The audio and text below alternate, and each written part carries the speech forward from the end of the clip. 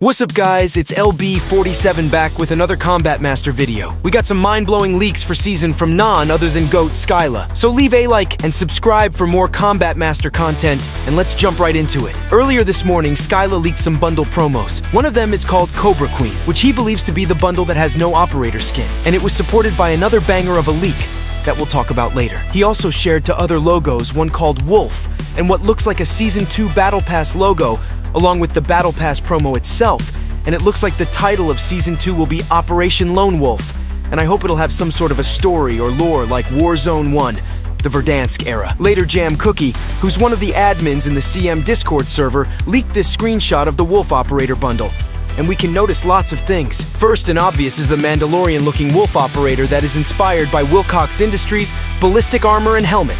And here are some pictures of the real armor. We can also notice a new currency, the CP, or Combat Points, which is very inspired by COD points from all recent Call of Duty games, and from the look of it, there will be a CP bundle in the store.